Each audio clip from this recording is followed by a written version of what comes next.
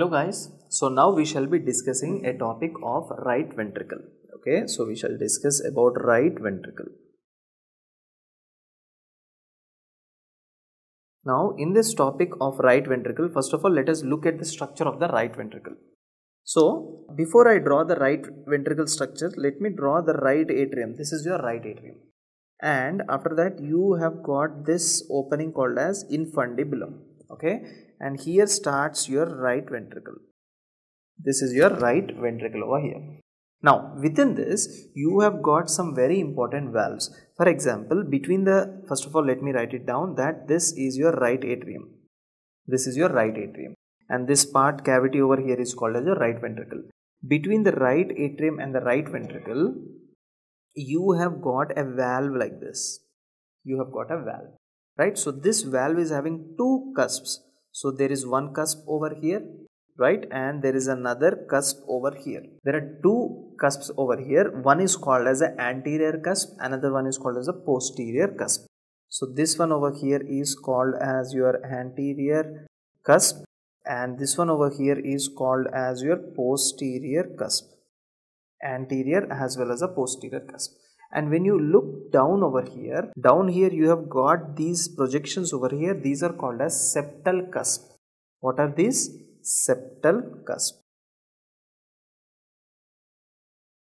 So completely how many? 3. That is the reason why on the right side you have got 3 cusps. That is why you call it as tricuspid cusp. What are these tricuspid valve? That is, it is having anterior cusp, it is having posterior cusp, at the same time it is also having this septal cusp. And next, inside here, do you have muscles? Yes. So here in the right ventricle you have got the muscles like this. But the muscles, if you look, they are not that thick in comparison with the left ventricle. So the muscles here are very thick. Okay, so the muscles which are located in the right ventricle are less thicker in comparison with the muscles that are located in the left ventricle. Clear? Right.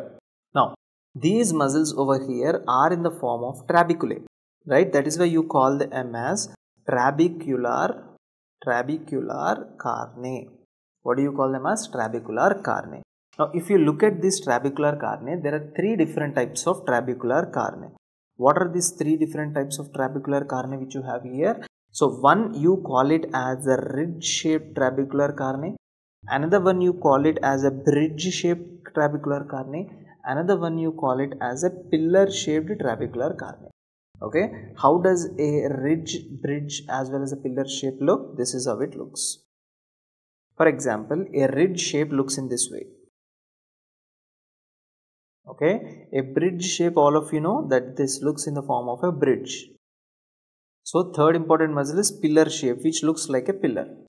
Okay, for example, can you show me the example of this pillar shape muscles? Yes, for example, here we have got a pillar shaped muscle, and this pillar shaped muscle is called as anterior papillary muscle. And here also we have got another pillar shaped muscle. This is called as posterior papillary muscle.